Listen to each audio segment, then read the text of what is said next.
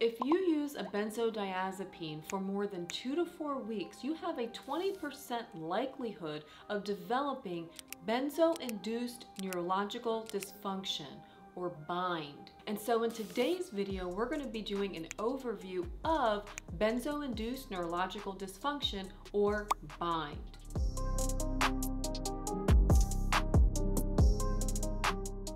So what is BIND? Well, BIND describes a constellation of symptoms, primarily these neurological symptoms, which can be physical or psychological, that result from neuroadaptation, a physical dependence, or this neurotoxicity that can develop from benzodiazepine use. And this term was proposed as the nomenclature for this collective group of symptoms that was presented in the largest survey known to date of benzodiazepine users that surveyed over 1,207 to be exact, current and former users of benzodiazepines. And this research paper came out in 2023 describing the long-term consequences of this benzo-induced neurological dysfunction. And so the reason they came up with this term is because there have been many confusing terminologies associated with this withdrawal phenomenon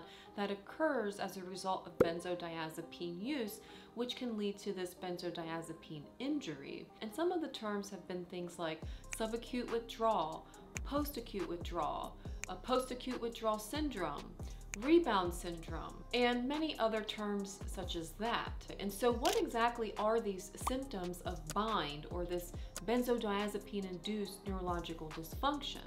Well, these symptoms, as I mentioned, are neurologically based, and they can be things like cognitive impairments, some psychological symptoms, some physical symptoms can also be present and manifest. Sleep disturbances are often very common. Sensory changes have also been reported, as well as some motor problems. And the thing I want to emphasize with these BIND symptoms is that these symptoms are above and beyond what the person was prescribed the benzodiazepine for. So the medication is no longer helping the person, but in fact making them feel quite a bit worse. And so in that survey, it actually showed that many people were affected by having a collection of these symptoms by either job loss or loss of relationships, and even 54.4% of the patients were experiencing suicidal ideations or have even attempted suicide. So this can actually be very, very serious for a patient to go through and should be taken seriously by providers. And in fact, of all of those benzodiazepine users who were surveyed, 76.6% of them reported having long-lasting symptoms of BIND.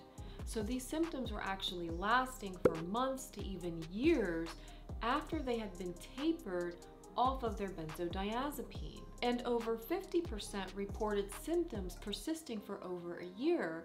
And these symptoms include things like low energy, difficulty focusing, memory loss, anxiety, insomnia, sensitivity to light and sound, digestive problems, symptoms that were triggered by eating food or drinks, muscle weakness, and even body pain were reported. And so what can we do about this? What can we do about BIND? Well, first things first is prevention.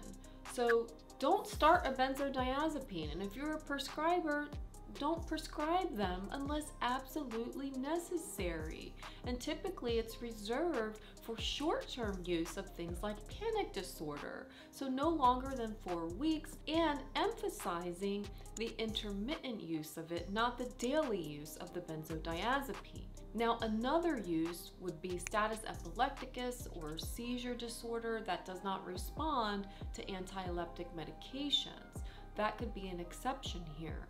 But by and large, benzodiazepines and even those Z drugs like the zolpidems, the zolpiclons, those medications that are used for insomnia, those can also be culprits here and cause a benzodiazepine-like injury because they act on the benzodiazepine receptors very similarly to the benzodiazepines.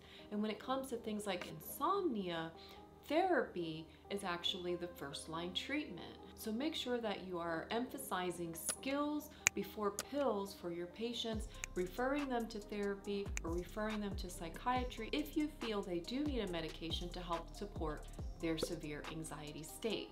And another important thing to know is that if you are suffering from bind, or if you're a provider and you have a patient that you think is suffering from bind and they're still taking their benzodiazepine, you want to make sure to taper them off, but taper them off slowly.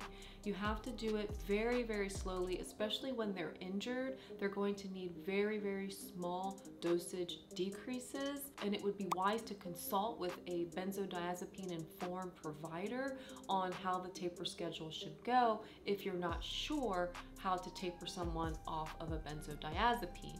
And if you're a patient, make sure that you find a provider who understands how to taper off of benzodiazepines, and you can use resources such as the Maudsley Deprescribing Guidelines. And another thing that you can do if you're suffering from bind is to join a support group and get around people who have similar experiences to you that can offer you support, because it can get very dark and lonely in this state of benzo-induced neurological injury.